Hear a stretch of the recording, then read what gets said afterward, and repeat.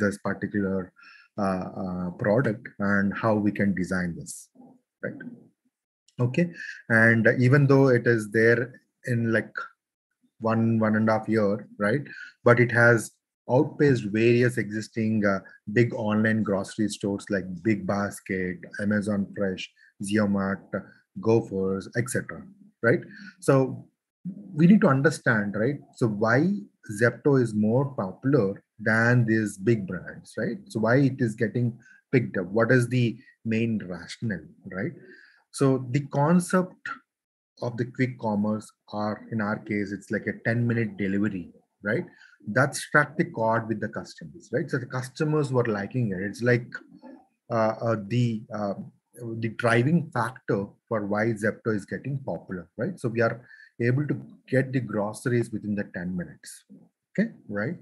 I think that is the reason why people are leveraging it. Of course, there are a lot of backslash, or you might see that people talk about, hey, we don't get ambulances in 10 minutes, but we're getting goods in 10 minutes, right? So all those negative comments are also there. But again, that's a different aspect.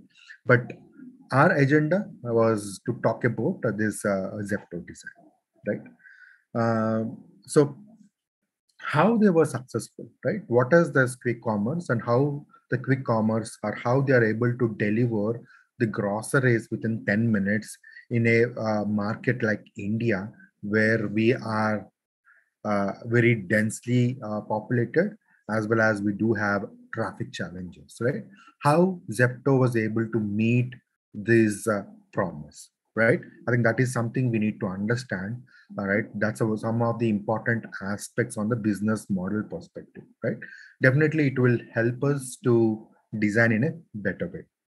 Okay, so this is a line which I heard, or which I read from the founder of Zepto.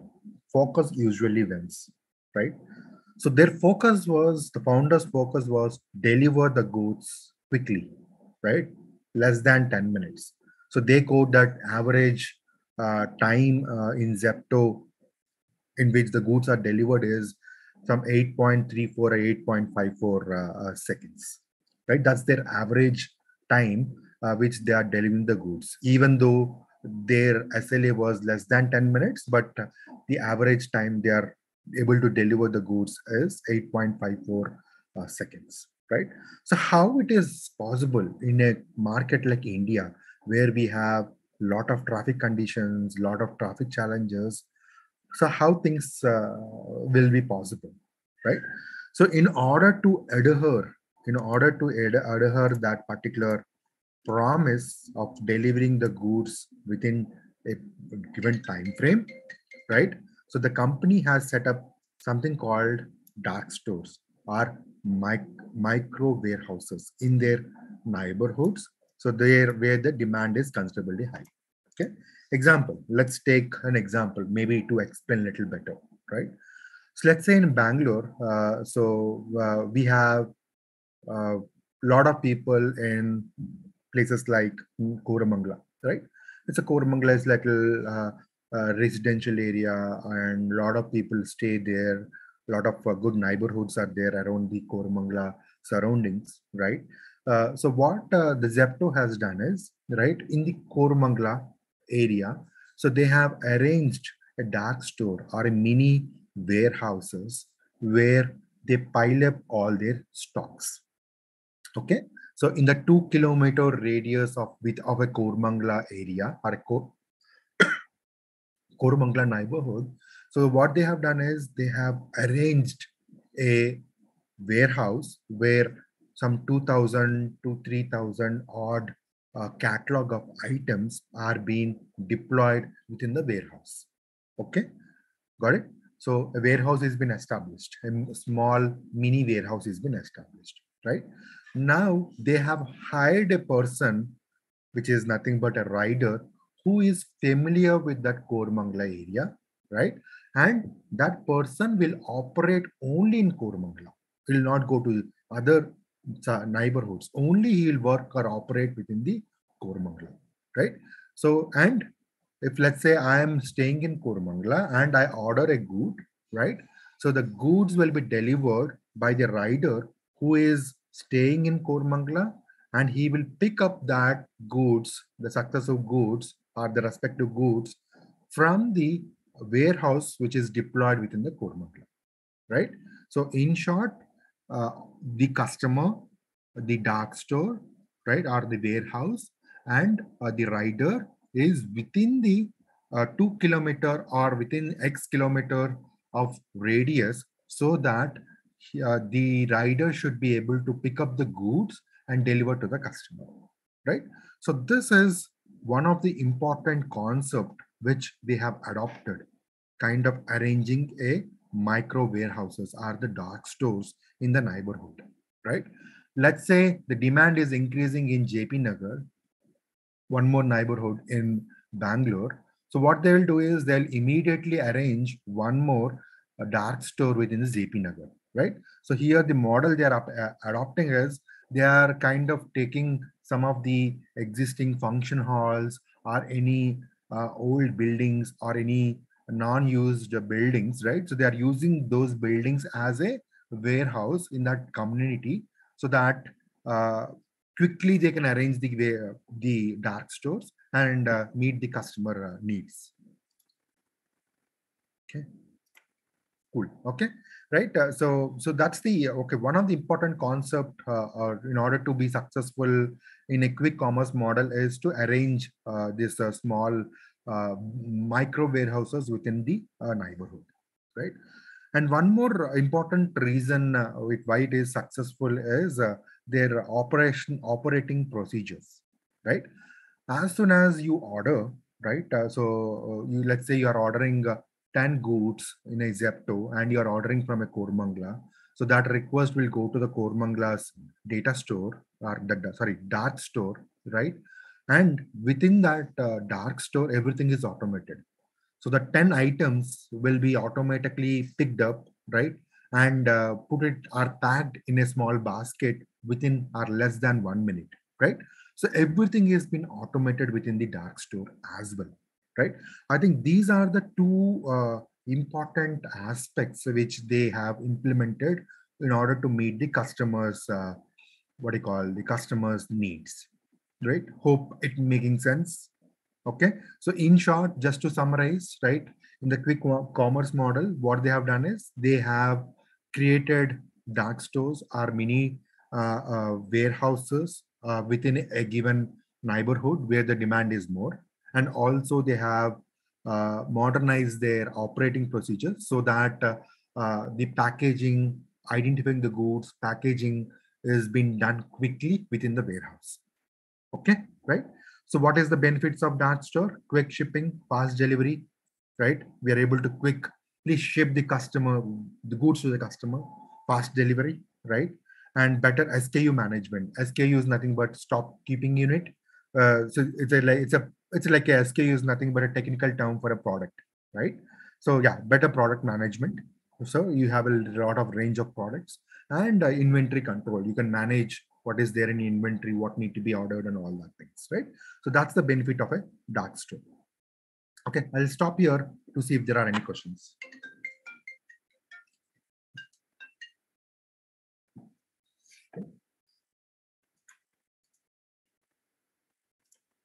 Okay, so yeah, so just mm, going to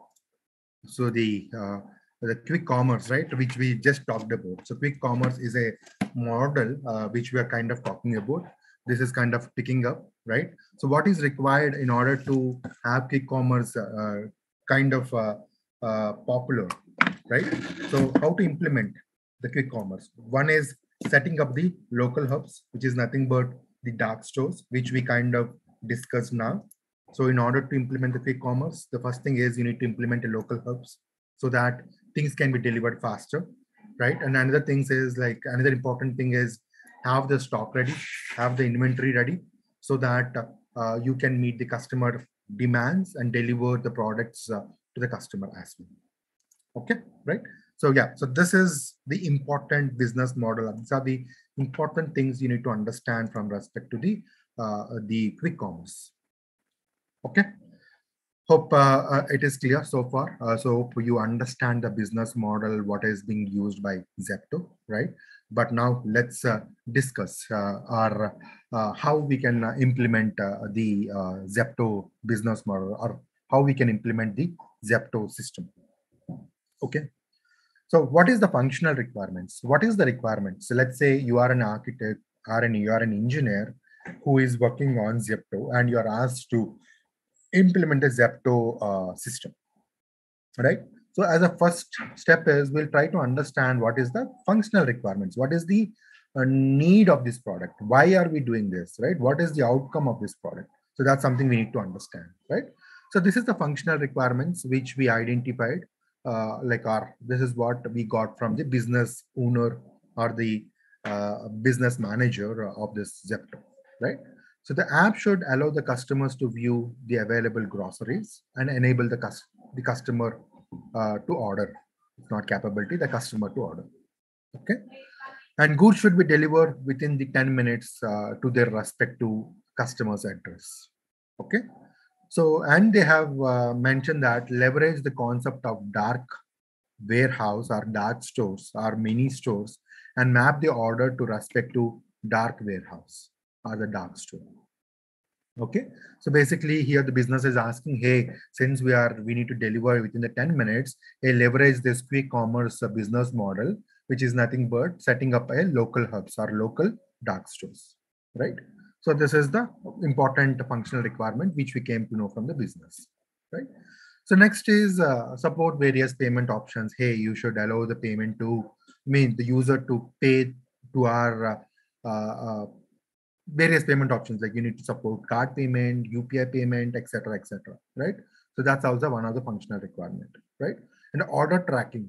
So and they're asking some kind of a order tracking, like if you have ordered, the customers has ordered a grocery, he or she need to know where exactly the order is and when the order will be delivered to him, right? Okay, so map the order to the appropriate rider, right? So hey, whenever customers kind of order some goods, right? So we need to identify the right rider and assign to the right rider so that we adhere to our promise of delivering within the 10 minutes, right? So yeah, so system should be intelligent to identify the next potential data store. What does it mean is, hey, we want to grow. So today we are only in Kormangla and JP Nagar within Bangalore, all right? And we want to expand. We might want to go to the next other neighborhoods as well, right? So system should be capable enough to identify, hey, you need to go to Martali, maybe that is growing area, or you need to go to Whitefield, that's also a growing neighborhood, right? The system should have that capability to identify where the demands are, right? So that we can establish the business within that neighborhood as well, like maybe a business in Whitefield area as well, right? And the business has mentioned mobile first is the, so first we want to implement on mobile, then on web, on other channels, right? This is the functional requirements which is being outlined by our business team. I'll stop here to see if there are any questions. And if you have any questions, feel free to add it in the chat as well. Okay. Okay, fine. So next is let's talk on the non-functional aspects. What is the non-functional aspects, right? So we understand, right? We want to scale. What business has mentioned today, we are in Kormangla, JP Nagar. Tomorrow we want to go to Whitefield, Martali, and other areas, right? Which is nothing but we are scaling up. So that's what we learned, right? Scale is one of the non-functional requirement which I have identified based on the discussions with the business, right?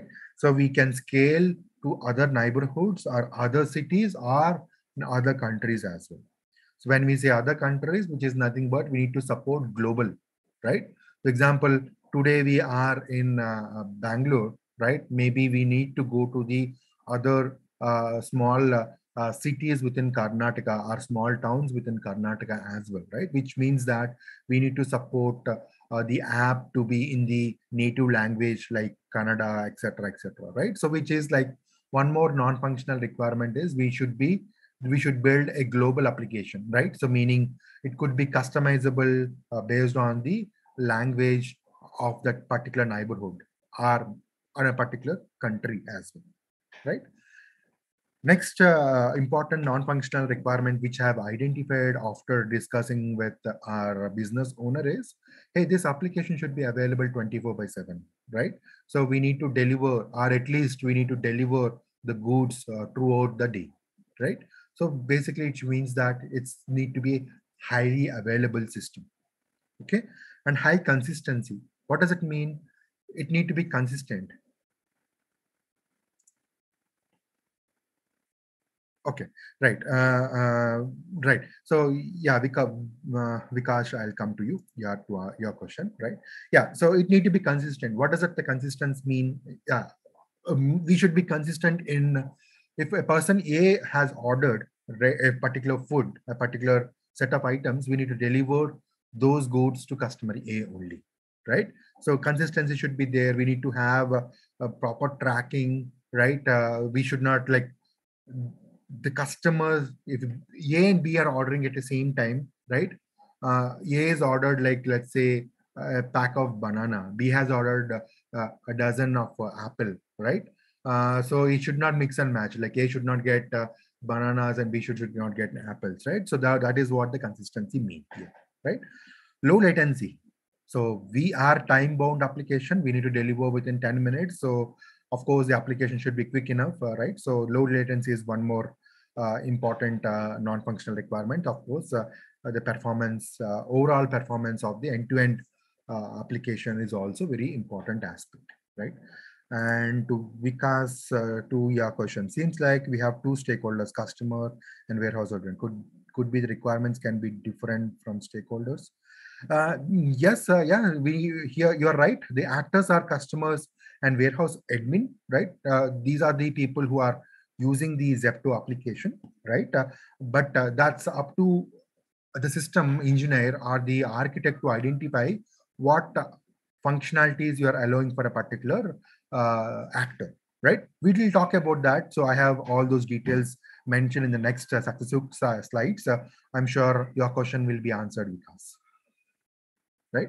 Of course, the requirement from the admin is basically manage the inventory, right? And manage the dark stores where we need to add new dark stores, right? All those things are the requirement of the admin. The customer's requirement is the customer's use case is order tracking, right? And or cancel the order, right? Or make a payment. Those are the use cases of from the customer perspective. Okay, right? Okay. So yeah, fine. So we have a functional requirements and non-functional requirements, and we need to make certain, or as an organization, right? So we will make certain decisions or certain principles, right? We adhere to certain standards within the organization, right?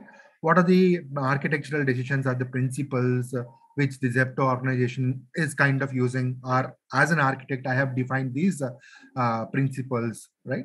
So I was saying that always use APIs for communication. That's the principle, or that's a decision we have made, right?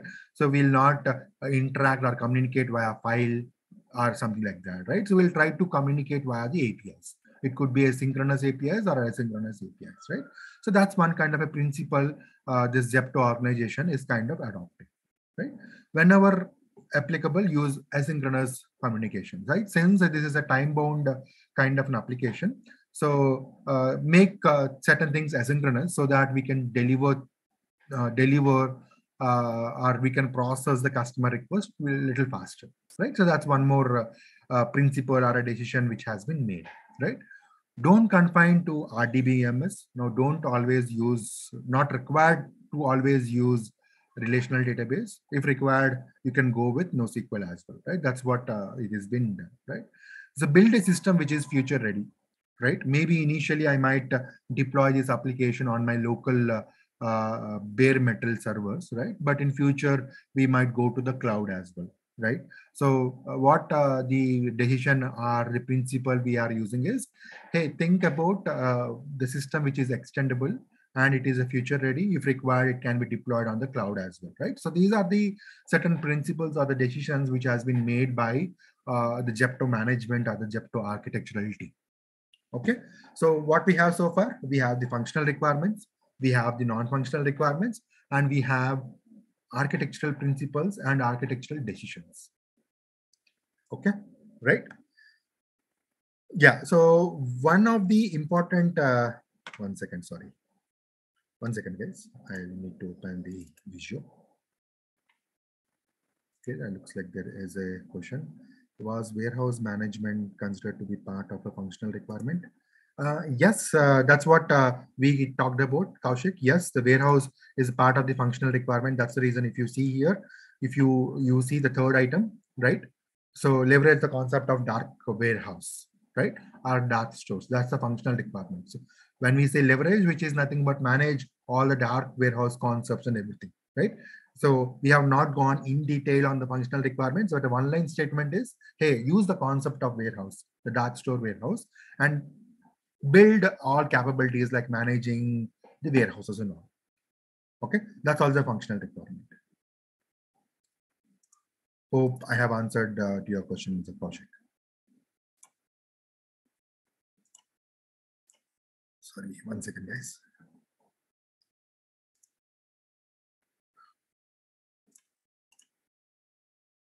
Am I audible?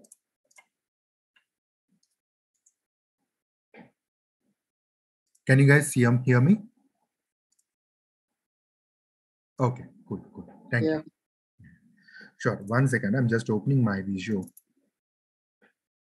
It is taking some time. Anyway.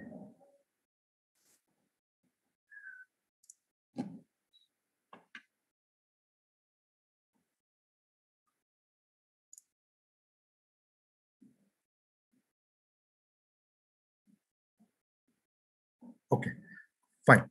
So yeah, so what we got now? So we got the non-functional requirements, right? So we have identified the non-functional requirements and of ours, right? And we had a set of functional requirements too, right? So we have certain functional requirements. We know what is the functionality we need to build, okay, right? And we have, yeah. So basically, this is one aspect, right? And what we have uh, the design architectural decisions which has been made. The architectural decisions are to be used APIs always, something like that, right? So we have decisions. Arc decisions are there. Okay, decisions are been identified, and also what we have is we have certain principles. What are the principles we have? We have the principles like, hey, it should be cloud ready, and all those things has been identified as well. Principles has been identified as well, right? So this is there. So far we have functional requirements, architectural decisions, and the design principles. What is important in order to create, or one of the important fundamental for a software architecture is based on the functional requirements and based on the non-functional requirements, and considering the design decisions and principles, we need to come up with the architectural style, right? So what is the style? Style is nothing but the structure of your application, how your application is being structured, right? So architectural style is an important thing which we need to identify. What is the architectural style? The style could be whether it is service oriented architecture or microservice architecture or a modular architecture. So that's the style or the structure of your application, right? So how you can identify the style? So based on the functional requirements and non-functional requirements, you will be, of course, along with the decisions, right, and principles, you need to identify or you will determine the style. Okay, fine. So we have various cheat sheet, right? Various concepts and identifying which is the right architectural style, right? Maybe in the interest of time, and again, identifying the architectural style is out of scope for today's session, right? But based on my initial analysis, what I have decided is I will go with the event-driven microservice architectural style. Why? What is the justification or rationale for leveraging the event-driven microservices as mentioned?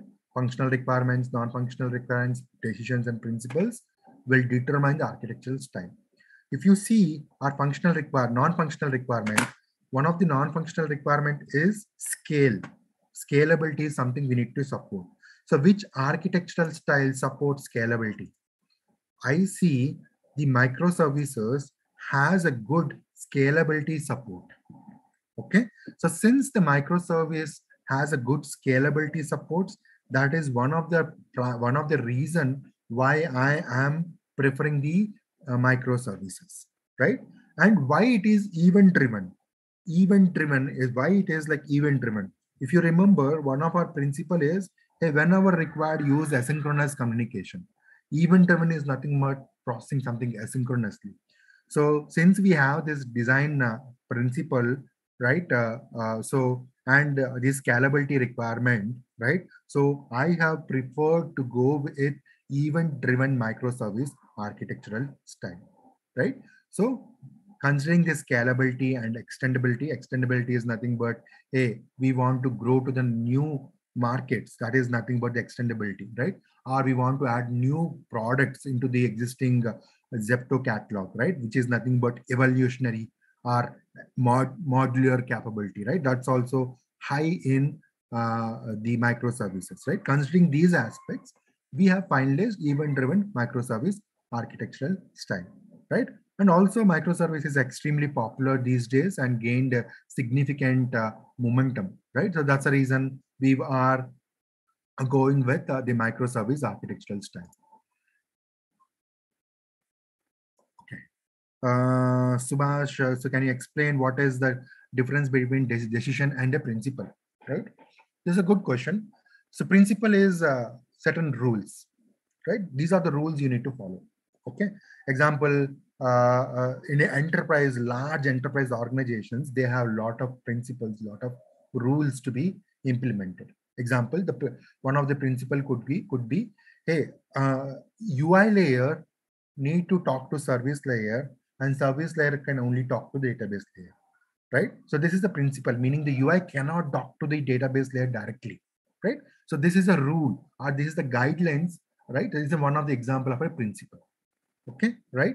And one more example I can say is, hey, whenever you're dealing with any customer confidential information like his Aadhaar card or SSN number or his payment information, please encrypt it, right? That's a principle.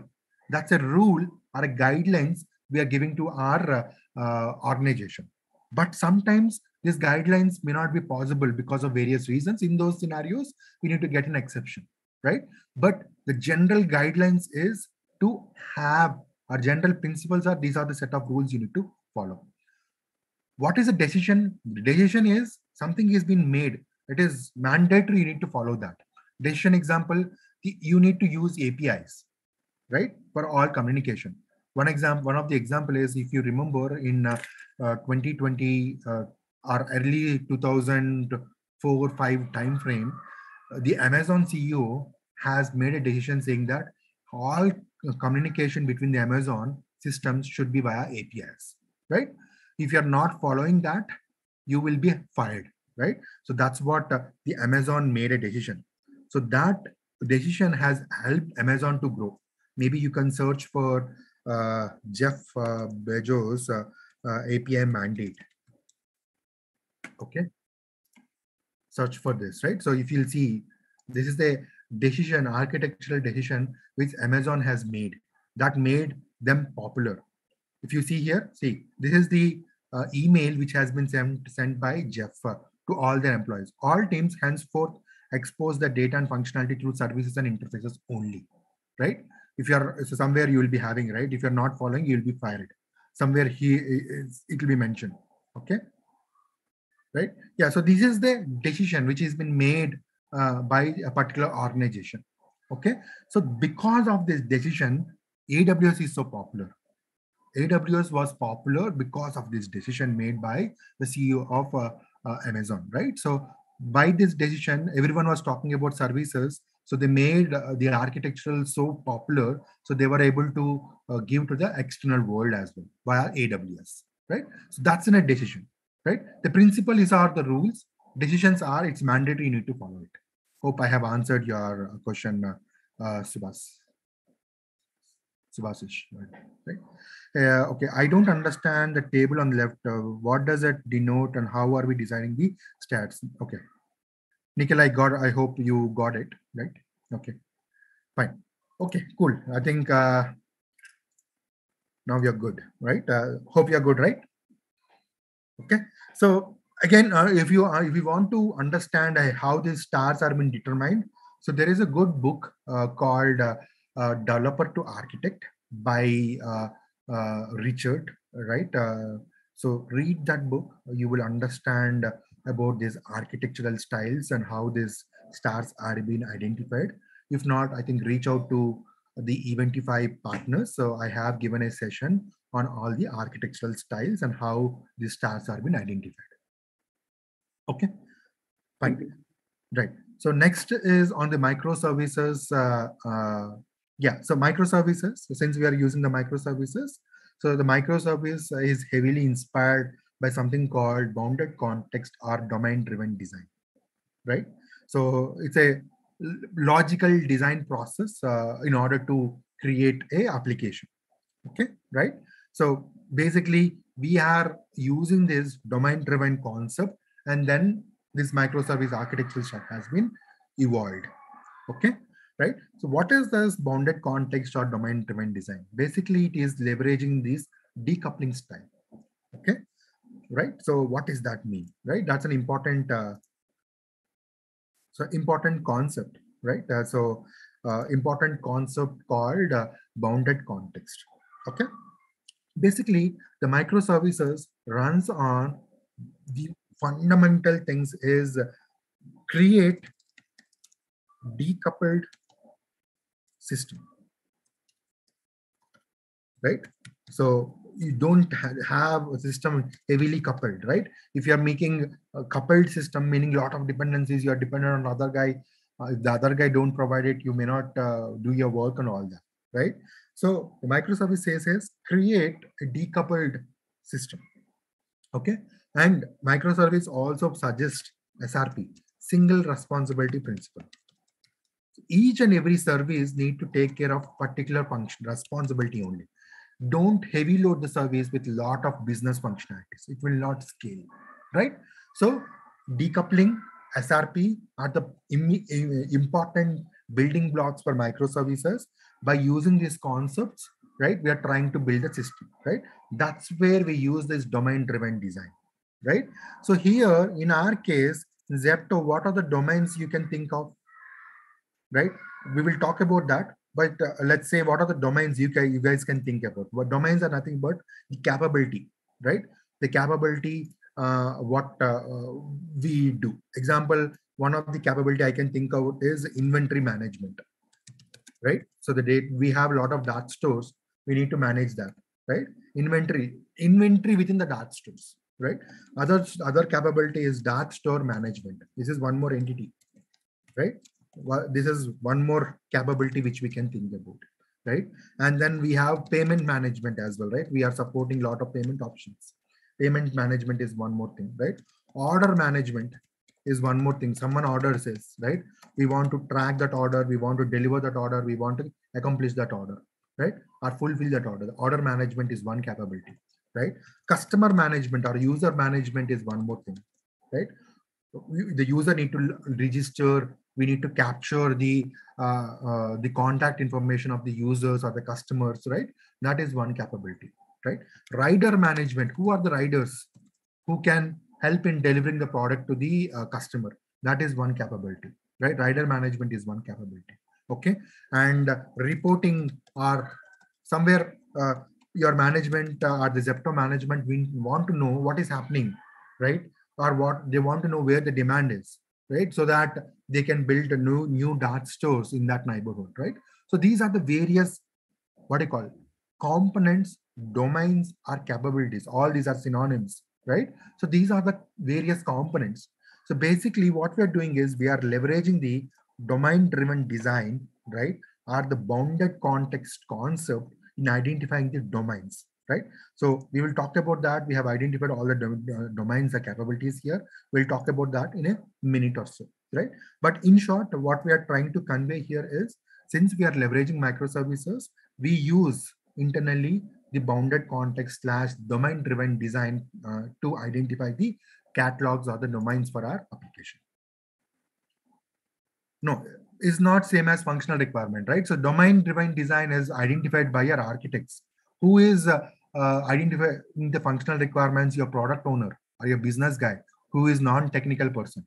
He don't know anything about domains, right? He's saying what is customer required. He is thinking only from the customer point of view and the business strategy point of view. He's not thinking from technical perspective, right? So he might say that, hey, I want a reporting functionality, but he may not tell you that, hey, you need to build a separate reporting database or a separate reporting component so that all the reports can be managed well. Okay, right? Does it answer, Subhasis? Okay. Because what is logical design process? Okay, logical design process, right? So when I say logical design, hey, how we can build microservices is all about small services or an APIs which are working independently. That is what microservices, right? So logically, how you break your functionality into small components, and all these components should work together or collaborate together, right? So that's the logical design aspect which we are talking here, Vikas. Okay, logically how you are breaking into small components, and logically how you are collaborating or how you are making sure all these components are interacting together to accomplish a particular functionality. That's what the logical design is all about. Maybe we'll talk more as well. If this answer was not clear, we'll talk more as well. Okay, what is bounded context, right? So bounded context is, see, the customer is one capability. Okay, customer is one capability, and this customer takes care of only customer registration and storing the customer contact numbers. That's the customer management at the customer aspect, right? So I have example. Okay, I have something called user management. I think here I might refer as, yeah, yeah. Here I have referred as user management, right? This is one capability or one domain, one bounded context. What does that bounded context mean? Hey, this guy is responsible about user only. I'm not bothered about anything else. I'm not bothered about warehouses. I'm not bothered about payment, or I'm not bothered about anything, right? I am bounded. My context is bounded only to the user management only, right? That is what the bounded context means.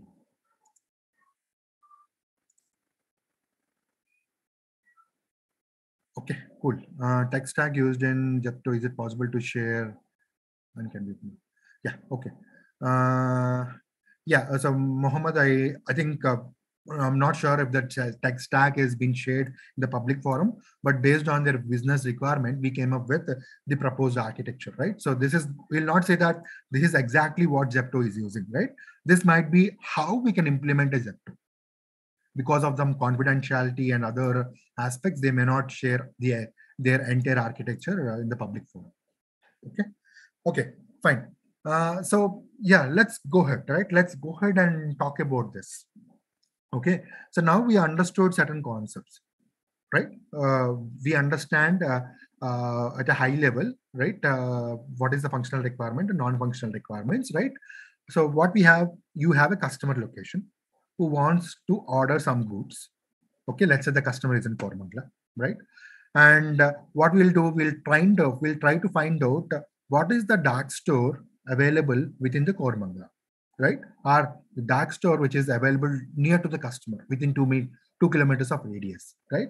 If the dark store is 10 kilometers far from the customer, we will not meet our requirement to deliver the good within the 10 minutes, right?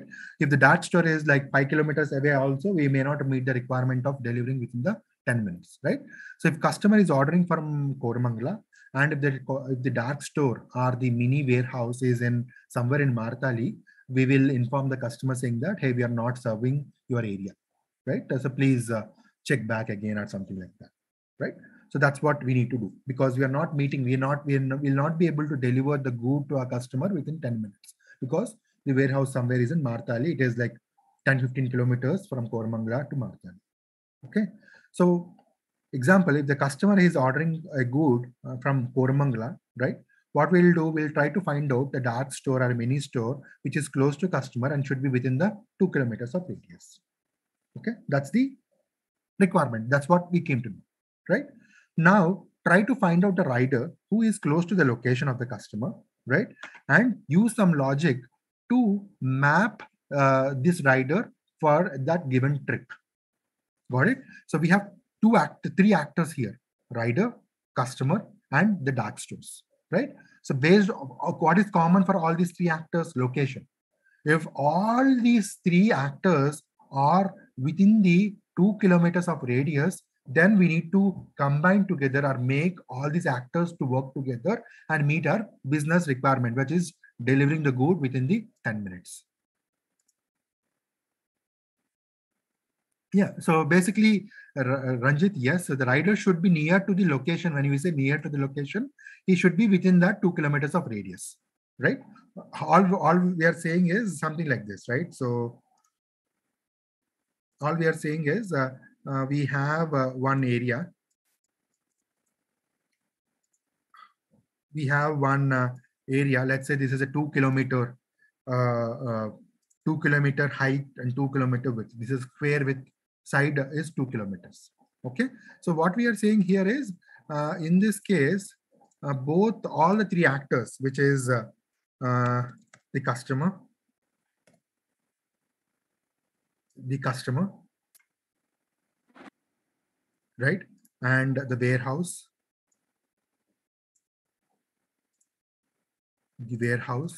and the rider, all are within this 2 kilometers. All are staying within this small bit of 2 kilometer square, right? If all these three are available within this 2 kilometers, then we will be accomplishing our requirement of delivering the good within 10 minutes. Okay, so here the orange is warehouse, there's purple as rider, and the green is customer. Okay, so this is what we mean. So our logic should be good enough to identify these three actors within this 2 kilometers of a square box, right? If we're able to do that, we accomplished. We are able to build the Zepto application, right? So this is a high level requirement is this. Okay, identify the three actors: warehouse, customer, and rider within the 2 kilometers of radius. That's it. If you're able to identify, create a workflow so that these guys can communicate and accomplish our work activity. Okay, so this is what we are trying to design for today. If you have understand this concept, I think you should be able to design the Zepto. Am I making it clear here? I want to stress on this topic because it is an important concept you need to understand. If you are not clear, I'm happy to repeat it again. I'll stop here for a minute to ensure everyone is clear on this particular aspect. This is a foundational concept. If you understand here, I think the next few minutes will be easy for you. If not, I'm happy to repeat again. Infrastructure, I mean, scalability is there, Subhasis, right? So you need to horizontally scale. You need to add more servers to support more risk or more more load, right? Okay. Next is from my question is why rider has to be nearer the customer. I would go for customer plus store. Yeah, that works, Ranjit, as well, right? So basically, we are saying that I'm not saying that customer should be close to the, I mean, the rider should be close to the customer. The rider should be within that 2 kilometer block so that we meet the demand. Your point is right, right? So it should be less than 2 kilometers. The rider or the warehouse and the customer should be within the 2 kilometer block or 2 kilometer grid.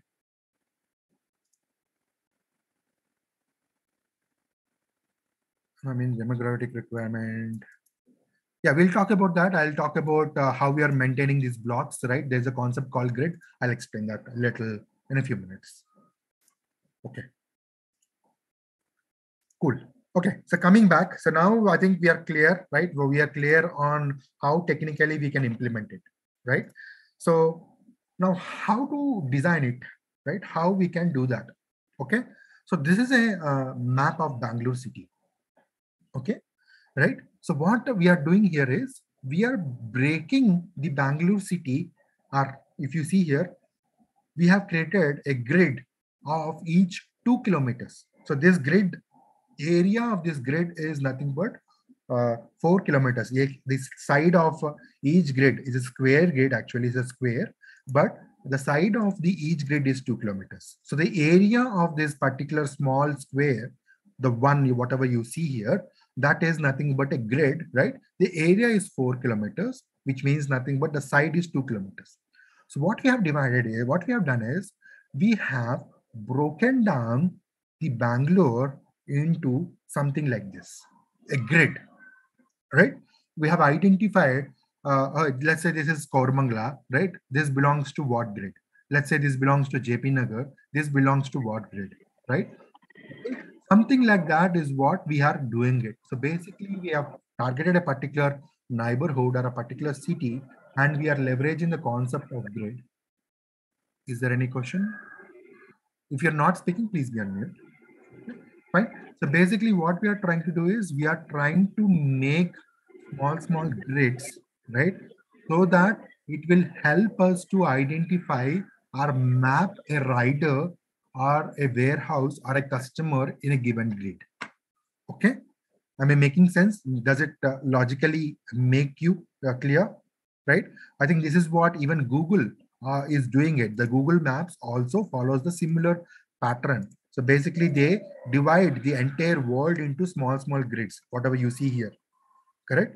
Because this is the concept we have leveraged from the Google Maps or any geofencing architecture like Google Maps or Bing Maps or Apple Maps or whatever it is. Almost most of the folks leverage this concept of gridding. Okay, there are a lot of concepts here like static grid, dynamic grid, and all, right? But we may not go in detail. But here I want to share an idea here. So what we have done is we have identified the grids for all the given Bangalore area. So let's say we have identified there are maybe something around 200 grids. So Bangalore is of around the total area is like 700 kilometers odd, 751, something like that, right? So what we are doing is we are breaking down into 200 grids. Grid number one, which is Ashwantpur, right? That's one, let's say that's one grid. Grid number two is Matikeri. Grid number three is, let's say, some area, let's say Malleshwaram, something like that. Similarly, grid number one or grid number 10 is, let's say, Koramangala, like that. What we have done is we have divided the entire Bangalore into 200 grids. Okay, what process we have used? We have used this process of something like this, right? Like uh, have the grid of 4 kilometers radius. That's what we have done. Okay, makes sense, right? Now the grids have been identified. Okay, so the methodology, what we have done, divide the city or a neighborhood into small square segments of length of side 2 kilometers. Why 2 kilometers? Because to meet our demand of 10-minute delivery. Okay, each segment, right? Each segment store. Okay, each segment, I mean the each grid. When I say segment here, right? So the segment is nothing but the grid, right? Each grid, what it does, it stores the details like longitude and latitude boundaries.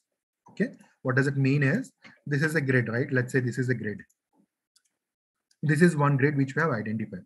Okay, so what does it mean is how I can write it. Okay, so what does it maybe use? Let me use paint.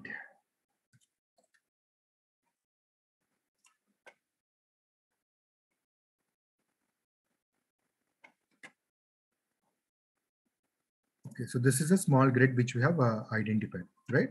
So what does it, this guy will mean? This is like in a quadratic system, right? 0, comma 0. And this is like 0, comma 1, right? This is 1, comma 1. This is 1, comma 0, right? This is what the grid. Here, basically it is the latitude and longitude. Okay, the latitude is 0, the longitude is also 0. Here the latitude is 1, longitude is 0, right? That's what we are trying to see, right? So what we are trying to do is we have identified the boundaries of this particular grid, right? So if someone says that, hey, I am in 0.5, comma 0.5, what does it mean is, hey, that particular customer is within this grid number 1, because this guy is somewhere here. Okay, we have identified, oh, this guy belongs to which grid. Okay, that's what we are trying to do here, right? So example, the customer is in 0.5 comma 0.5, and the warehouse is, let's say, 0.75 to, let's say, 0.75, right? And the rider is at, let's say, 0.25 to 0.25, which means that, hey, all these three guys are in the grid. The customer, this guy, customer 0.5 guy, he is in the grid number 1. 0.75, which is the warehouse, is also in the grid number 1, and the rider is also in the grid number 1, right? All these three guys can coordinate it together to accomplish our business need, right? That is what we're trying to do. Okay, that's the concept of the grid. Okay, this is what the static grids is all about, right? So basically, in our case, I am identifying all the grids for a particular neighborhood, right? And based on the demand, right? If example, like there is a lot of demand, let's say one in this figure, one is nothing but Kormangla. There is a lot of demand here. I'll identify a warehouse and I'll create a warehouse, right? Let's say this two. Let's say this is a grid where the demand is not so great. Let's say this is Alahanka. Mostly it is occupied by the army people. So demand is not so great. So maybe I'll not create any dark store here or warehouse here. Okay, that's what my plan is, right? So this is a concept of static grid, and also there is a concept called chord tree or a dynamic tree. Okay, maybe we'll not discuss much about that, but I'll just give you a high level glimpse, right? Let's say this is a grid, right? But lot of demand is there. If you see in this particular route node, lot of demand is there, right? What we do, even though this is a 4 kilometer area grid, but demand is very high, what we do is we break it further, something like this. Okay, this is represented in form of a tree, right? This is all dynamic grid mechanism. So this is called chord tree. Maybe you can take a look or read about this chord tree concept offline, right? In the interest of time, we may not go in detail, but what I mean to say is that either we can use the static grid or we can use the dynamic grid logics to identify what is the grid we need to create and what is the grid we need to use for serving our customers. Okay, how the customer is onboarded on the grid. Very nice question, Nikhil. We'll talk about that. Okay, fine. So far good, right? So I think this is what we kind of talked about here, right? So I hope you understand the concepts, right? Now we'll go in the design. We'll answer Nikhil's question as well. Okay, fine. Okay. So as mentioned, right? So we are using microservices. So the microservice topology will look something similar to this, right? The microservice architecture. You will get the client request and you have an API layer, right? Which is acting as a gateway or an API orchestrator or a choreographer system, right? Basically, it will have the workflows. Basically, it will coordinate with service 1, service 2, and service 3 to accomplish a particular use case, right? So that is nothing but the API layer. Got it, right? So example, let's say someone says that, hey, I registered this customer. Okay, you will talk to the customer management or the user management system to register that user in the system, and then you might talk to the notification system to send an email to the customer saying that you are successfully able to register. So service 1 is the user management system and service 2 is nothing but the notification system. Here the API layer will talk to service 1 and service 2. It has the workflow implemented, right? So this is nothing but a high level topology of the microservice architectural stack. Okay, and we did mention that we will be leveraging or we'll be using that domain driven design to identify the small capabilities which will work independently. Okay, this is what we mean here. So this is what, by leveraging the bounded context or domain driven design, we're able to break our functionality into multiple capabilities. What are the capabilities? User management. We need to manage a user. That is one of the use case. Rider management. We need to manage the riders who can deliver the product. And payment management, we need to manage all the payment options. Order management, if someone has ordered, we need to track what is happening on the order, right? When it's a order management, it includes all the aspects. All the management includes same thing: creation, retrieval, update, and deletion. CRUD operations will be there in each and every capability. Inventory management. Hey, what is there in the data store? What goods are we have? Right? That's the inventory management. Notification management. We need to inform the customer saying that, hey, your payment has failed or your order is successful. We might need to send some emails or SMS. Right? That's a notification management. Catalog management. Catalog management, it is, hey, this is the beauty products. These are the list of things under beauty. These are the list of things under groceries, food, or something. These are the food list of goods under, let's say, some kind of uh, cosmetics or whatever it is, right? That's a catalog management. Dark store management. Hey, I need to create a new dark store, or we demand is less in this neighborhood. Let's kill this dark store. Those are the dark store management aspects. Location service. If you remember, I think Nikhil has asked the right question. Hey, how are you? How we know the customer location and all that, right? So we need to have something to track about that customer location and all. That's the reason we have the location service. And then we have a map service. Hey, I need to know the ETA. The rider A can go to the customer location in how much time. I need to know the ETA, right? So who will give me that ETA, right? That has been taken care by the map service. Okay. Order archives or a trip archive for auditing purpose or for various per reasons. We need to archive all the transactions in somewhere so that we can use it for future auditing. Analytical and reporting. I want to know how many orders has been successful, how many orders were failure, maybe where the demand is going more. Maybe we could not serve a lot of people in Alhanka because we don't have a data store. Is demand in Alhanka is increasing? If yes, maybe we need to create a data store, right? That's the reason we are creating an analytical engine or a reporting engine, which will help our business to determine where the data stores need to be created, because this is a functional requirement, right? If you remember, one of the requirement is the system uh, the system should identify the next potential data store. This is the functional requirement. Because to satisfy that functional requirement, we have created this analytical or reporting engine to store the request details and identify where the demand is going. Okay, so this is what we have done. We have leveraged this domain-driven design pattern to identify all the capabilities for our Zepto application. We'll stop here to see if there are any questions. Subhas, okay, there was one. The demand can analyze once we get the initial setup and going, but the start of the business to set up warehouse and all the grids. This is a huge investment. So yeah, Subhash, I would say like if you go over the Zepto portal, right? So initially they started only in certain areas. Example, let's see how Zepto is saying. So, okay, so Zepto is only delivering to these areas, these what you call these cities only, right? Not across the India. Even they have not, day one, they have started only with Mumbai. Okay, and then they started analyzing the markets and they are going to other areas. Even in Hyderabad or even in Bangalore, they're not delivering to all places in Bangalore, right? They are only delivering certain places in Bangalore. If you see here, these are the areas they are delivering in Bangalore, not all areas in Bangalore, right? Let's say based on the demand, they might include or add more areas here.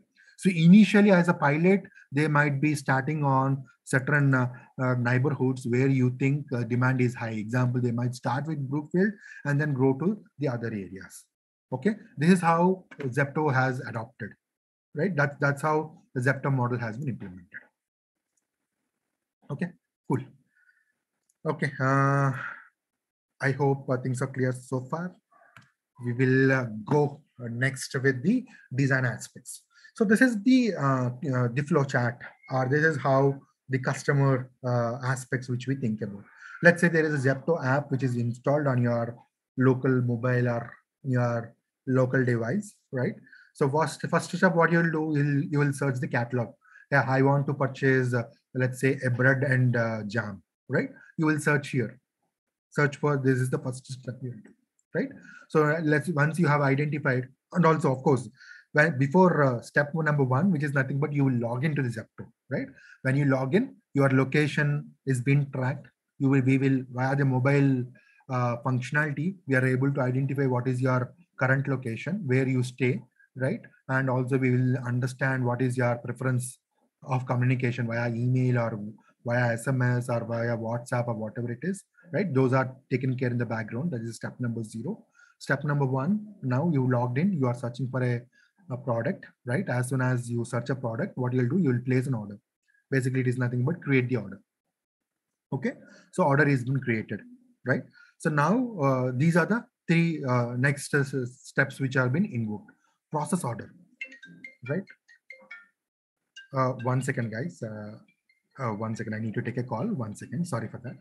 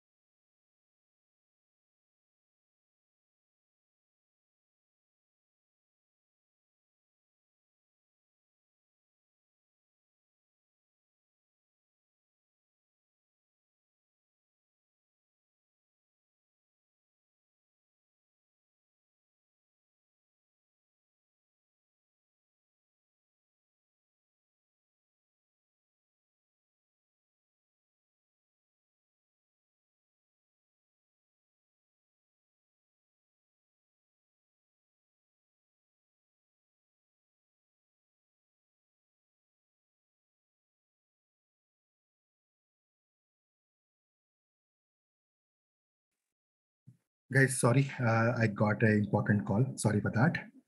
Okay. Yeah, so we are in the step number 3, right? So once the order is been placed, the order is been created, we need to process. So what is that? Basically, all these steps need to be happened concurrently. So the first is the process order. What we do is we notify the customer that order is been placed, right? And we apply the payment. We ask the customer to make a payment, right? So that's the sub process within the process order. And then what we do in the background, we identify what is the nearby data dark store, right? And we decrement the inventory. Let's say we remove one bread item and one jam item from the dark store, right? So that we know what is available in that dark store inventory. Okay, this is the steps we are taking in the process order. So next is fulfilling the order. Okay, pick and package, right? We talked about an important concept in the Zepto, right? Which is uh, what they are doing is, if you remember, Zepto was formed famous because of their exceptional standard operating system. Within the dark store, they'll pack all those goods in less than 60 seconds and make it available for rider to pick it up, right? That is an automated process. So that is nothing but the fulfillment. Maybe we will invoke some system or some process where the bread and jam will be packed together and make it available for the rider to pick it up, right? That's nothing but pick and pack, right? Everything is automated here. Okay. So the fulfillment as a part of the fulfillment system, somewhere we call this guy or invoke this guy so that he or she, that system packs the items for you and make it available for the rider. So next step is we will allocate the rider. Hey, rider, the order is ready. Please uh, pick it up and give it to the customer, right?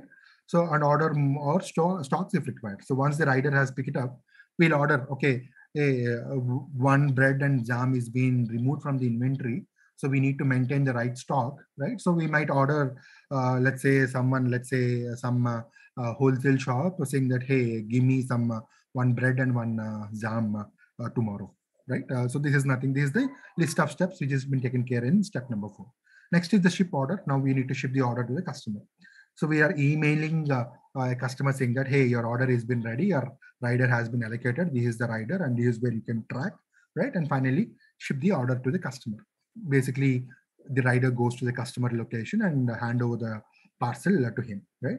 The last step is notify, email a customer saying that, hey, you have successfully completed your order. Thank you for thank you for using the Zepto. This is the high level of steps which has been involved in our process. So far good, right? So this is the Zepto requirement. Okay, right? So now let's talk on the system design level at a high level. Okay, fine. Okay, right. So first use case is the first one of the actor for us is the customer or the user. Okay, so we'll talk what the user, the customer, the actor will do. Nikhil, maybe your question might be answered now. Okay, so the user, the customer, is using the mobile app to access our application, right? So all our these are the various components which we are using it, right? All are behind the load balancer because we need to support a lot of instances to support the scalability. So everything is behind the load balancer, right? We talked about API gateway as well, the API layer, right? Who takes care of certain concepts like authentication, authorization, and also do the routing of the calls to the right domain. Make sense, right? Okay, so next is the user management. Okay, let's say I'm the customer. So I'm the customer, right? So I am registering as a in the system, right? What happens as soon as the customer logs into this Zepto, he or she will register. So that's nothing but creating the user in our system. That's where from the API gateway, we'll call the user management right API. Okay. So basically we are creating a brand new customer in our database, right? So before creating that customer, we need to check if the customer already exists or not. That's where we call the read API to check, hey, is this customer available? If the customer is all available, we'll say that, hey, registration is unsuccessful because you are already there in our system. If customer is not there, we will add that customer in our database, right? Along with the customer, we'll have the customer information like what is his preference, communication mode, address, all those things will be stored here. Okay, this is one of the domain. Okay, right? And why we have separated read and write separately? Because there in microservices, there is a architectural called CQRS, command, query, responsibility segregation. Command, query, responsibility segregation, right?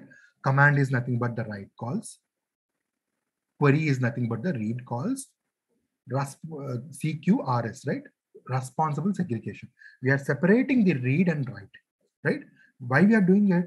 If you remember, in a given day, number of customers who are registering might be 10, whereas number of customers who are accessing our application could be more, which means that there are a lot of read calls than write calls. Maybe 10 customers might be adding to our system, but 100 customers are using your product. Already existing customers are using your product. So basically, there are more read calls than the write calls, right? For that purpose, in order to scale or support more read calls, what we are doing is we are separating it out into a separate instance, right? This way, if there are more customers coming and accessing our application, we can scale horizontally. We can add more number of instances to support the huge read traffic.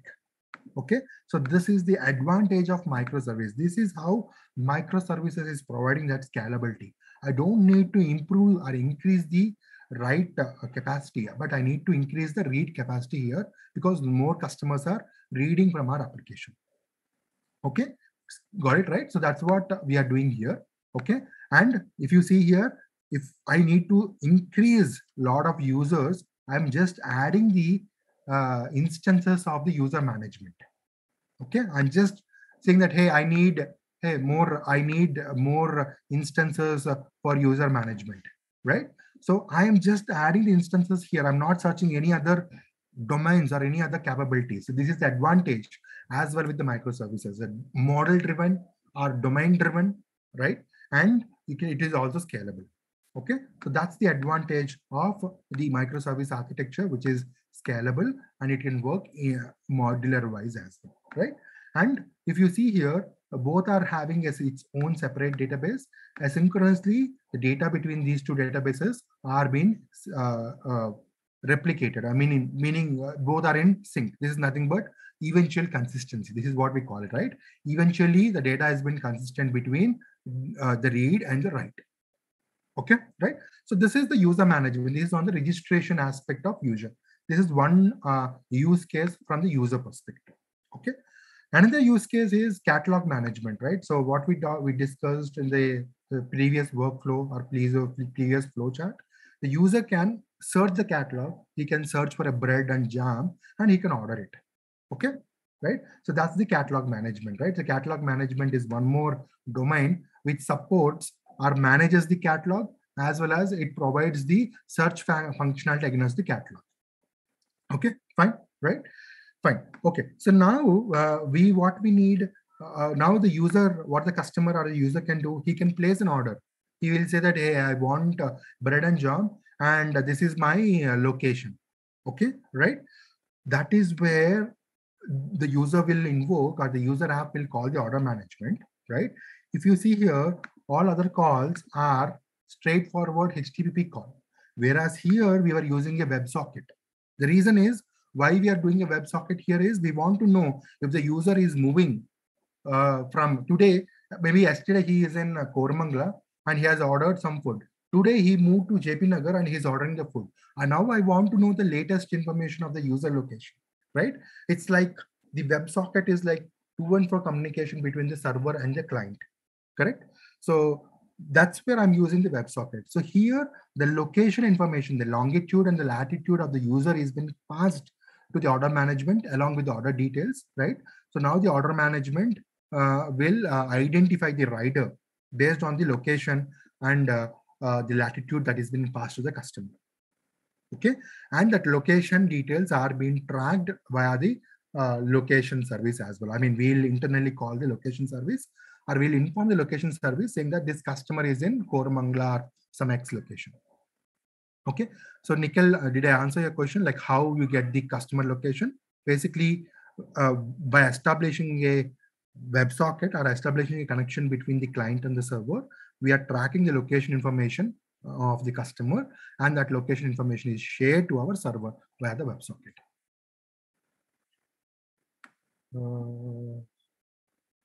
Okay, there are a lot of questions. I'll take the questions one by one. Okay, 1 second, guys. Okay.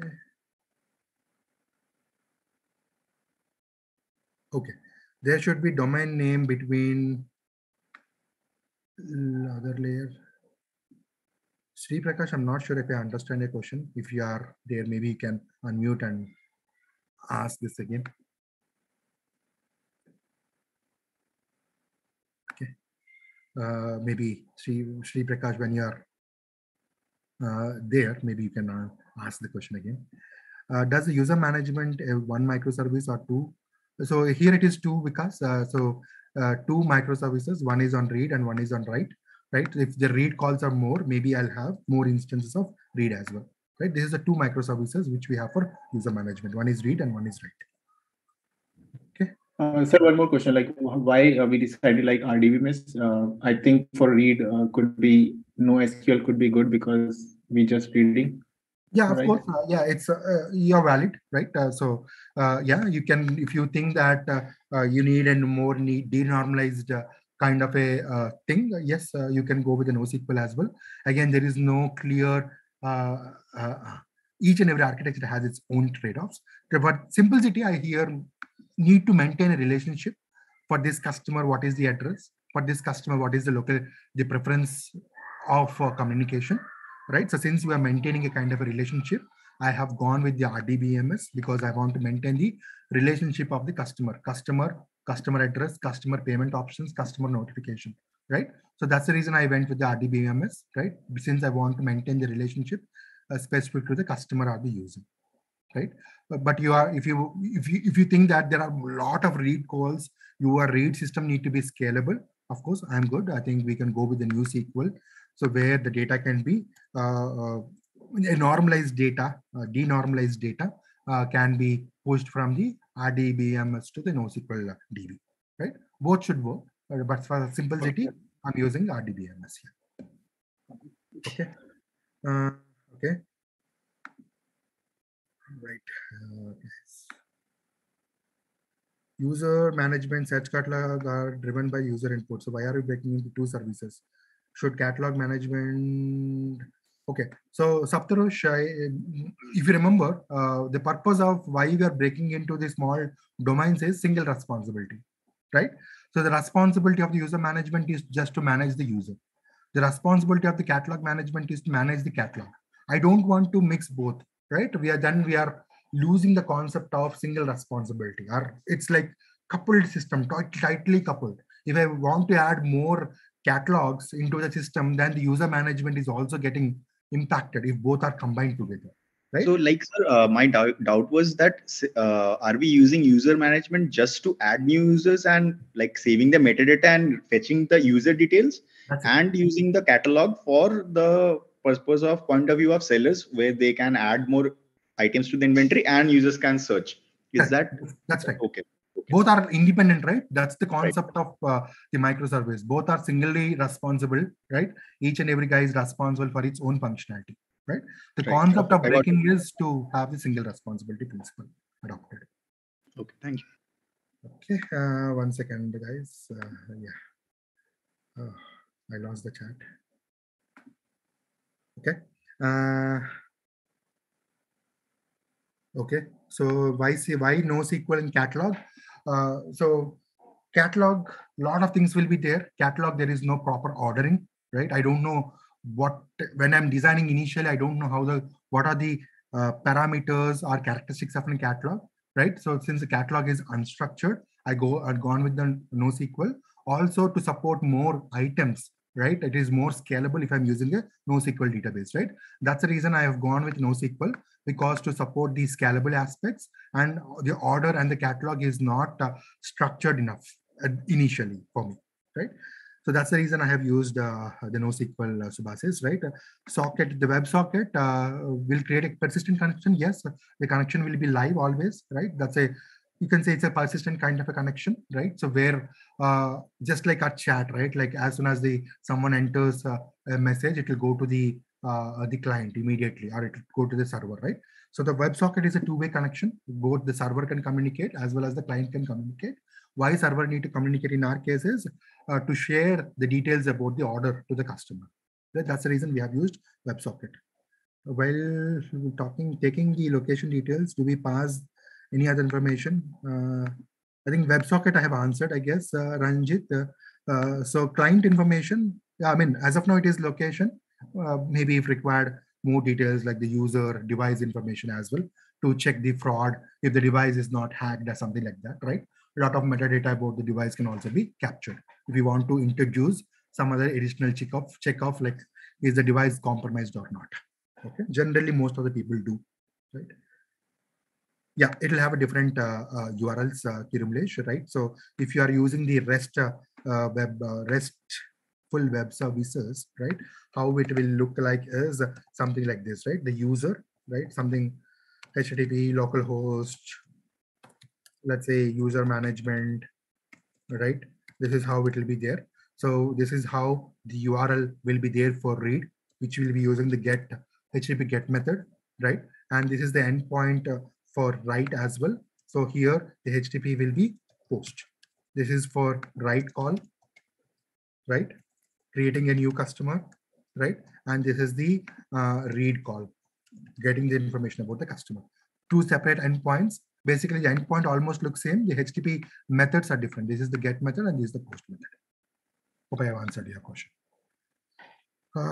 So in that case, servers are different, right? I mean, it span multiple services, right? I mean, exactly. traffic will be correct. Yeah, that's right. We need to support, our requirement is scalable. Scalability is our requirement, right? So this guy, the read call might be running on, let's say, server this IP address. I'm just giving one example, right? Or we might have two instances. Okay, the read is running on this particular server as well as running on this particular server. So based on the the load balancer will route the request either to this server or to this server. Both are read calls. Whereas write might be running on this particular server. Okay. So here we have 2 instances of read and 1 instance of write. Okay. Right. Okay. Cool. Okay. Yeah, I think, yeah, we will go. I think I'll take the questions later. In the interest of time, we'll proceed with our design activities again. Right. So you understand from the user management perspective, these are the use cases which the user will initiate: user management, catalog management, order management. Right. As a part of the order management, the location details will be stored, will be shared, as well as a part of the order management, we will share the status, or the customer can view the status of the order.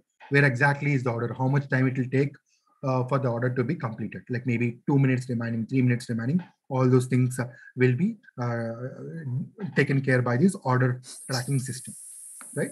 Okay, fine. So search catalog, right? So search catalog, if you see here, the search catalog internally calling the location service, right? What it does is, hey, why it is calling the location services? It want to identify, hey, this person, this customer is in Kormangla. Okay, so I need to go to the data store specific to Kormangla and see what is the catalog or what are the offerings we have in that data. I mean the dark store of Kormangla, right? So basically here we are going to the location service, okay, saying that, hey, something like this, right? Something like this, maybe something like this we will be executing. Hey, select star from data store where latitude and longitude is in between in this range. Okay, so this is the kind of a query we are executing it to identify the data store or the dark store. Okay, right? So basically something like this. Logical, this is not exactly the query, but logical query, something like this, right? We have identified the grids, we have identified the longitude and latitude of the customer. So now we are executing a query against the data store or the location service to identify, hey, where are the data stores in this location? Then we might get, hey, this is the Koramangala data store location, right? Okay, that's what we are doing here. Okay, so what we do here, so as soon as you search, you have the location of Koramangala being passed here, right? And you are identifying what are the data store, I mean the dark stores available near to this particular location.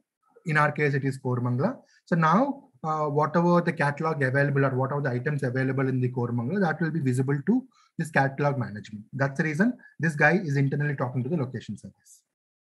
Okay. Similarly, the order management, if someone is placing an order, right, we need to find a rider, right? That's nothing but something like this, right? You need to select star from the rider where latitude and longitude is so and so, right? Something need to be done as well. The order is being placed. I need to find the order, the rider, as well as I need to find the data store and decrement a particular item from that data store as well, right? So that's the reason I think it will talk to the find rider service internally. Okay, so this is the use case from the user management perspective. Okay, these are the list of use cases which the user can do that. Make sense? Okay, so I'll go to the rider use cases, right? So now let's say I am a rider. I am getting some money from, of course, one more use case is there, which we did not talk, is payment management. The user can talk to the payment services to pay a particular order for a particular order. Maybe the payment management internally, order management internally talk to the payment as well, but that's also something in scope. Okay, fine. Now the rider management, right? The rider use cases. So this is the rider. So the rider installs the rider specific app, maybe something like Zepto rider app. He will be installing it, right? Okay. So what it will happen is whenever he register, right? Some kind of a registration process will be done, right? Okay, this is the rider. This is the rider preference. Rider has agreed to pay or receive their payment on a monthly basis or a weekly basis, right? Or rider preferences, he want to communicate via email or mobile. All those things will be taken care. That's a part of rider management. Similar to reader user management, we have the rider management. Again, read and write as well. Okay. So now, along with that, the rider app will talk to the location service. Okay. So example, so the rider is in Kormangala. So for every X seconds, let's say for 5 seconds, one information, rider from the rider app saying that, hey, I'm in Kormangala, let's say at the Forum Mall, right? That information will be sent to the location service. What is that? Hey, rider number one is in segment one, which is Kormangala Forum Mall. Okay, that is the information we have. Right? What is that meaning? Via sending this information to the location service, we are maintaining this kind of a lookup. A rider number R1, right? Let me zoom a bit here. So rider R1 is part of the grid or the segment S1. Rider R2 is in segment S3. There is rider R3 who is also in the near the Forum Mall of Kormangala, right? Hence, we are showing that agreement, that segment here, right? Let's say the rider moved from, let's say, Kormangala Forum Mall to, let's say, the Christ College. Okay, so that happened just a couple of seconds back, or a couple of minutes back, right? So now that information will be sent from the rider app. That information will be sent asynchronously to the location service saying that, hey, rider moved from Kormangala to the Christ College, right? So what we'll do, we'll update the rider R1 to segment S4 because he moved to the Christ College, right? This is what is happening from the rider app. The communication is happening to the location service via the WebSocket. Why the WebSocket is required? Because we need to establish that client to server communication, persistent connection need to be established so that based on the movement of the rider, the location will be updated in a real-time basis. That's the reason we are using the WebSocket here. Okay, so the location service internally talks to the map service. Maybe let's say the map is nothing but we are leveraging the Google Maps here, right? So now it will let me know what is the segment. Hey, he is in Forum Mall. The rider is in the Forum Mall. What is the segment it belongs to? It belongs to segment number S1, right? That is information this map service might give us, right? Map service internally have that segments, right? Have that blocks, right? Or the geofencing aspect will be taken care by the maps service. Or it might give you the ETA.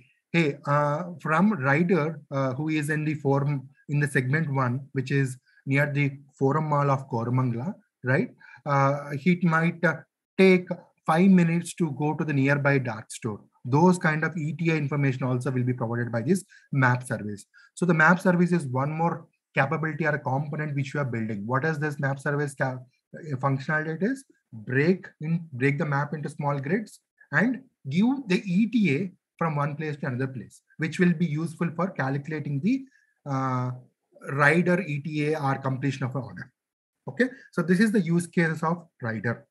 Okay, of course, one more use case is there, which I did not mention, is payment, right? The rider will get the payments, right? Like end of the day or end of the month or something, whatever, based on the configurations, he or she will get the payment as well, right? So that is also one more interaction which will happen from rider to the rider app payment as well. Okay, making sense? I'll stop here to see if there are any questions.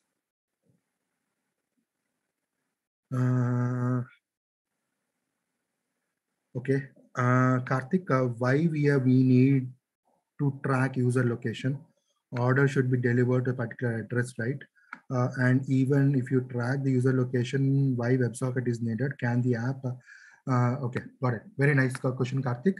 So why are we tracking the user location here, right? So you are user, right? So and you have the mobile app, right? So today, right now, you are in the Forum Mall along with your friend, right? You are having your dinner, all good, right?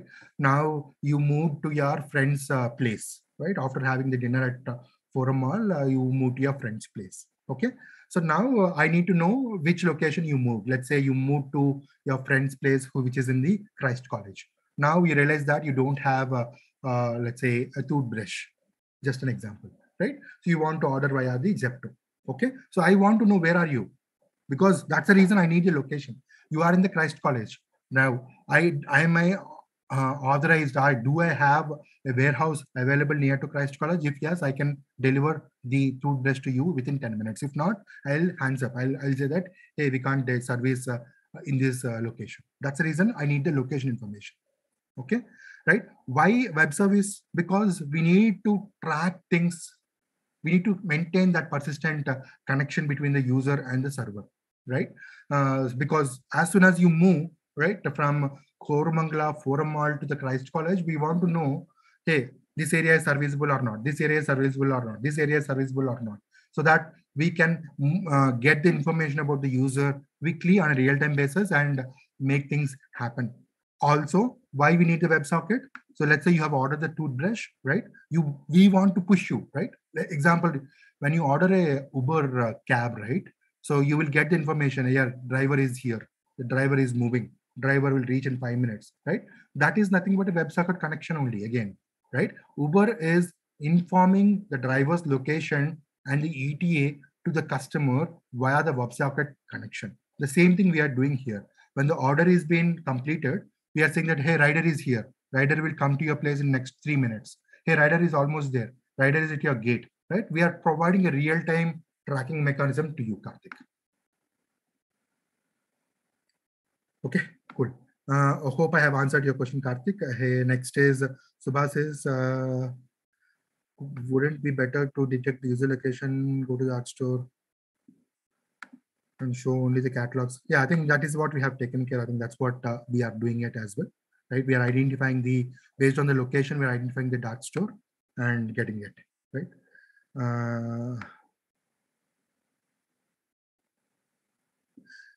Yeah, I think Vishnu Priya, yes, I'm assuming that in optimal number of idols we employ in a particular neighborhood based on the demand.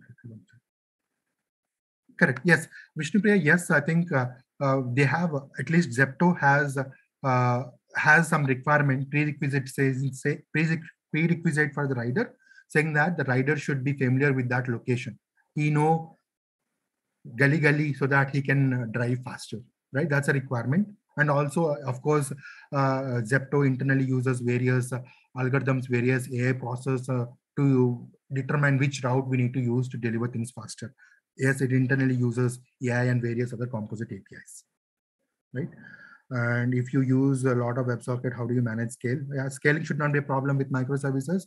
You can horizontally add more infrastructure to support your business needs, right?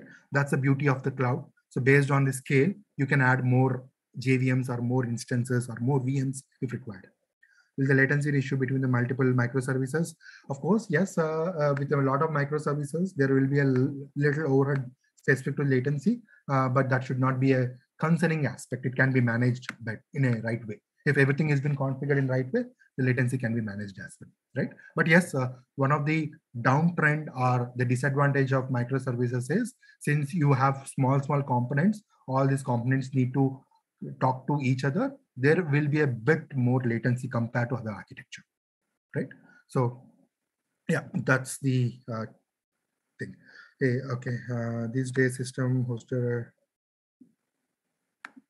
Okay, yeah, I think thanks, Prakash, for answering as well. Okay, got it right. I think we have remaining 10-15 minutes, right? So I'll go a little fast. Maybe I'll take the questions in the last. Okay, so we talked about the user cases. We talked about rider cases. One more actor is the super admin or the admin who will manage the data store or who will manage the catalogs. Okay, so again, the admin also might be using some portal or some app to manage the things, right?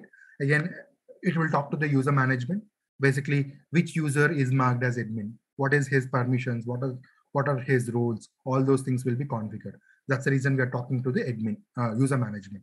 Let's say a new admin has been added, right? So that information will talk, will be added via the user management, right?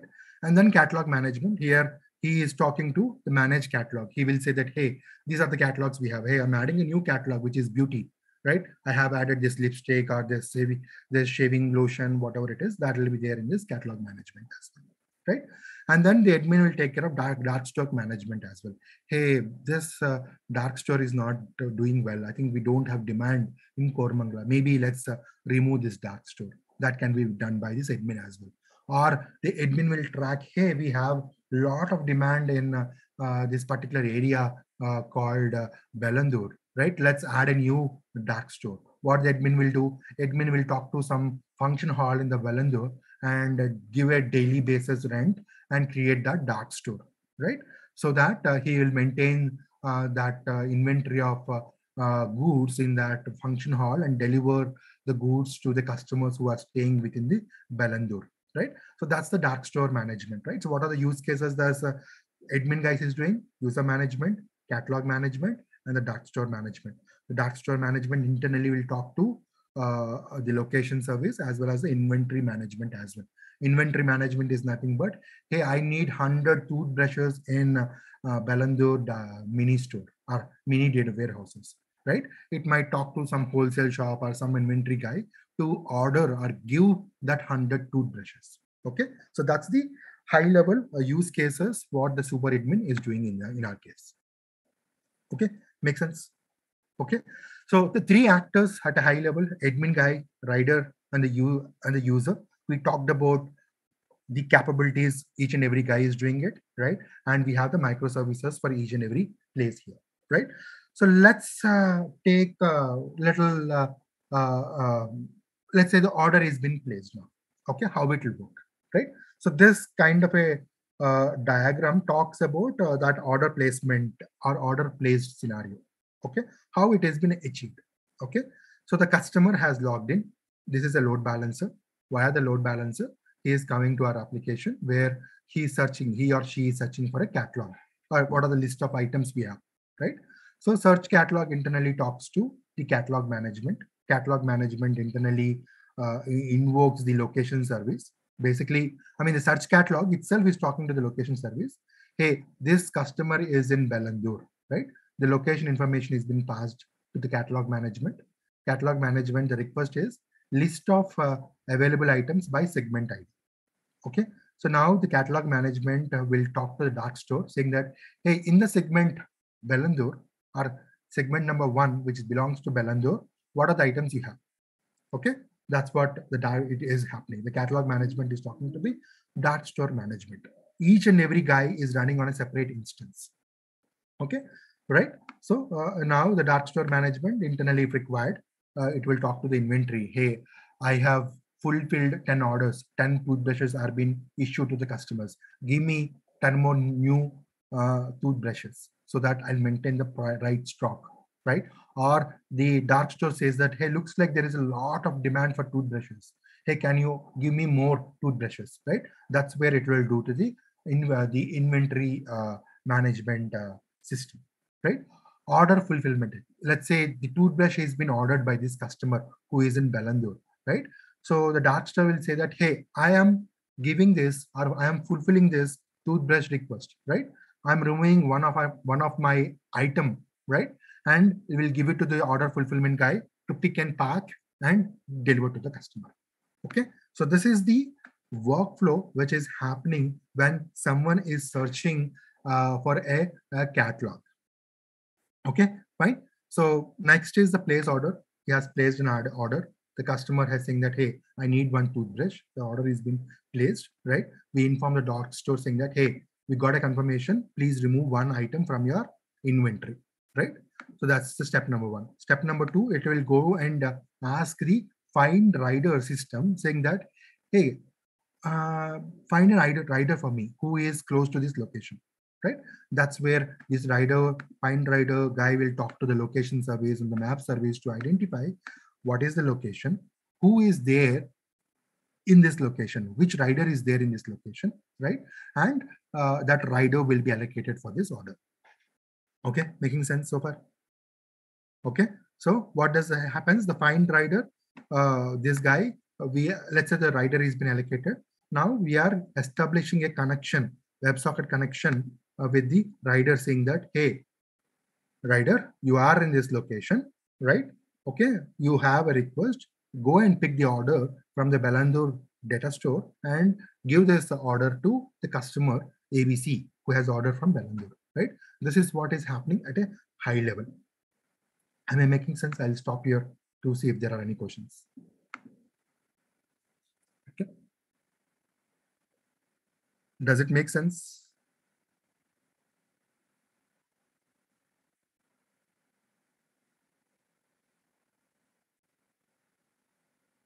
Okay, cool. Subhash is the right question. If the multiple riders are there, I think if you see, right, one of the use case we hear, so the rider R1 and R3 both are in segment number S1. Which rider I need to choose, right? I did not mention here, but it will be, if you remember, one of the use case we have is analytical system, right? I need to store all the things happening in this analytical database or reporting engine. Okay, so basically it will get all the data from various systems and store it in one DB. Okay, so basically the riders ratings, riders experience, riders availability, all those things will be there in this reporting system. Let's say if the rider rating is good, in our case if there are two riders, rider R1 and R3, R3 rating is higher, right? Maybe we will prefer to use R3, right? Because his rating is high, or R3 has delivered to this customer previously, right? And the customer liked the R3 service, right? Maybe based on the past history, we realize that hey, R3 has served this customer, right? So why not let's use the same rider again, right? So what we do basically, we go to somewhere when you are identifying the rider. Maybe this find rider will talk to the analytical engine to understand the right rider, or by leveraging some kind of a algorithm or a logic, we'll identify the best rider in this case. Okay, did I answer your question, Subhasis? Yeah, okay, cool. Praveen, is there any asynchronous system, and how does the workflow is managed to Saga? Very nice question. So a lot of workflows, the workflow management can be done in a multiple ways.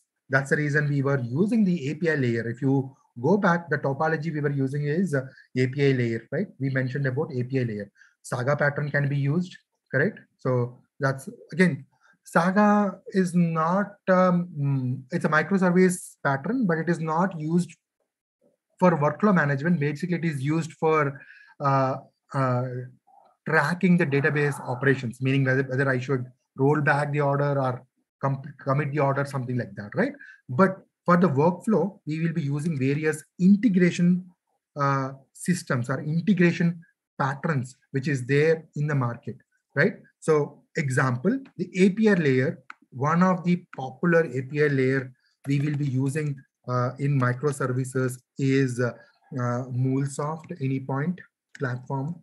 Okay, so basically this is one of the popular guy which is being used to implement that workflows, right? So this is one way you can implement the workflows.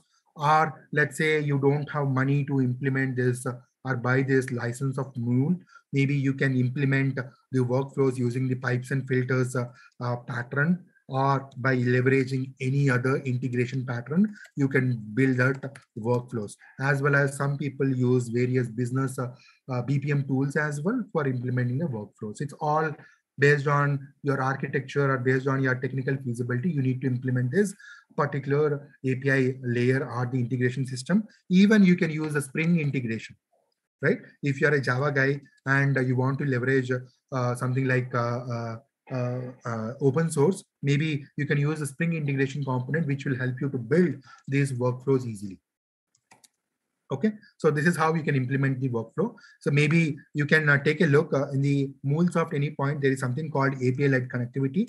So take a look at that. Maybe that will give you more clarity on how this workflows can be implemented, right? So in the API-led connectivity, there are multiple flows like experience API, process API, system API. That will give you a lot of clarity as well, right? So in short, to answer your question,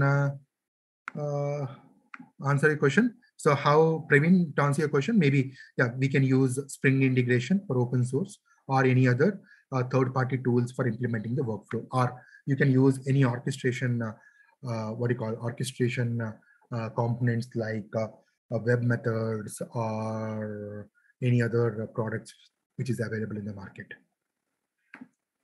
Okay. Did I answer your question? Okay, cool. So yeah, so now I am assuming you got a high level understanding on how we are able to build this system Zepto, right?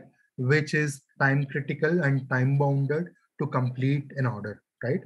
for since this is a time bounded or time critical, so this business model we call it as q commerce or a quick commerce, where the order placed and order delivered should be completed within the 10 minutes of a time frame. Okay. uh, I'll stop here to see if there are any questions. Okay, so if not, I think this is what the high level architecture about the Zepto system design, right? Again, every architecture has its trade-offs, right? So we will not say this is only the perfect architecture, right? But based on the given functional requirement, non-functional requirement, and the architectural decisions and the principles, we try to leverage the microservice architecture, and we try to build the Zepto kind of an application by leveraging the event-driven microservice paradigm.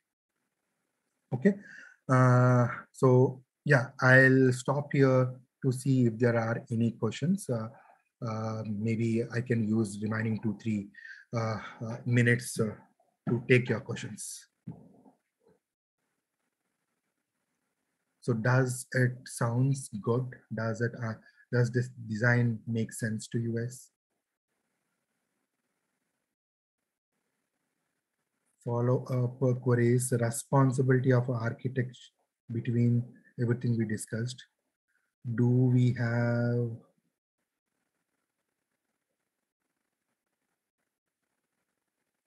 Okay, sure. I think yeah, this is. I hope you are able to uh, see the questions from Subhasis, right? So I would recommend one of the good book is Developer to Architect. Personally, I have liked a lot, right? So this is a book, right, written by uh, Mark Richards and Dave, right? These are the two guys who have written this book. This is the book Fundamentals of a Software Architecture, right? So I would recommend you to kind of take a look at this book to understand the concepts about the system architecture, right? This is the very nice book, right? And also you can look at this portal, Developer to Architect, right? So these guys also kind of talk about certain things, or certain they share certain videos as well, like 1 hour video, half-an-hour video, and all that, right? And also I think on the uh, Expertify as well, there are a lot of good materials around the system design. Maybe you can go over that, right? If you go to the Expertify portal itself, there are a lot of good materials being added. You can go over that as well, right? So what are the responsibility of an architect? I think uh, that's a big topic. So I have covered this, the responsibility of an architect, in the fundamentals of an architecture session. So that is available as well in the Expertify portal. Maybe you can go over, or you can access that particular video as well. Okay, right? So in short, the go-to for you is expertify.com. So this is the place where you can access a lot of good content which will help you to understand and learn. And also you can reach out to Zara or anyone from Expertify uh, to get the access to all the materials. Okay. Maybe last two questions. How will scale the WebSocket based microservice architecture? Okay, so if you come back, so to answer your question, who was that? Deepak, to answer to your question, right? So if you see here, right? So I have the WebSocket handler created here, right?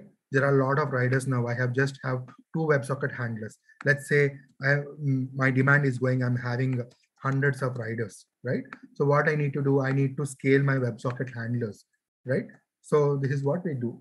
Scale horizontally. That's the beauty of microservices, right? You don't need to scale the entire system. You can scale just the single component to have multiple WebSocket handlers to support more riders, right? So that's the how we kind of scale microservices. Last question maybe from Vaishali. Will you upload the meeting recording on YouTube? I think yeah, Zara will answer. I have answered, I guess. Uh, Yeah, Zara have answered your question, Vaishali, and I think there are a lot of good videos available as well on the system design. Maybe you can subscribe to Expertify. Okay, I'll stop here. Almost we're top of the hour. I'll stop here. Uh, if no other questions, I guess, okay, maybe Deepak, one more question. What if WebSocket handler crashes? Yeah, I think, yeah, so we have a lot of retry mechanisms. We can re-establish a lot of patterns are there, right? So just like any HTTP client, HTTP connection, right? What happens if HTTP connection is lost? You will retry, right? All those mechanisms will be adopted, Deepak, in order to re-establish the connection. Okay. Yeah, I think, yeah, it's pretty much, we talked about 2 hours, right? I hope this session is helpful and you're able to understand at a high level how we can design the concepts or the systems like Zepto, right? Okay. Yes, thank you, Sharat, for such an excellent session, and thank you everyone else for joining. I've dropped down the links to the meetup group as well. You can just go on and join our meetup group for such amazing sessions ahead. Also, you can subscribe to our YouTube channel. All the recordings are posted there. Okay. Tomorrow we have the session for DSA on the topic heaps. So do join the session. Yeah. Thank you, everyone. Thanks all. Have a nice day. Bye.